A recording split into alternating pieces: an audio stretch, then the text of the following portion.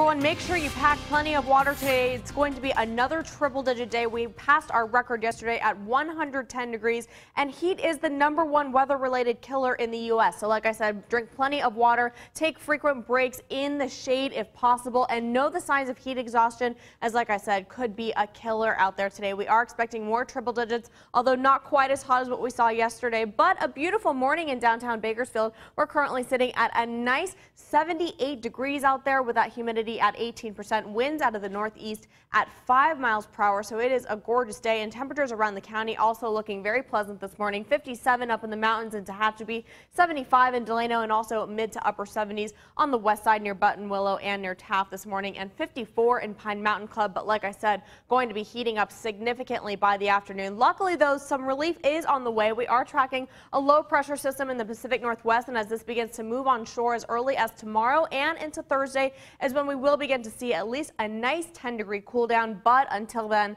our air quality still remains unhealthy for sensitive groups, so please try to stay indoors today if possible. Also, if you are still sneezing, our allergies are not good as far as our grass and tree pollens. Those are still in the moderate level today, so just be aware of that. If you do have allergies, and like I said, going to be a warm one around the valley today, still triple-digit heat for most valley locations, 102 in Delano and Bakersfield and 103 in Wasco with overnight lows in the 70s.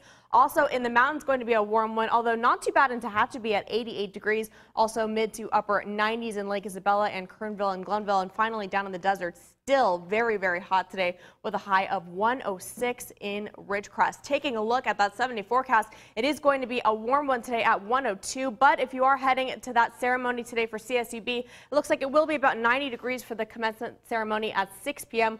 with a west-northwesterly wind at 13 miles per hour. The rest of the week is not looking too bad. We will still stay in the 90s, though, with nice clear skies all week long. And the weekend's also not looking too bad. We'll see 94 on Saturday with overnight lows in the 60s. Kern River Valley also looking nice with a high of 88 by Friday.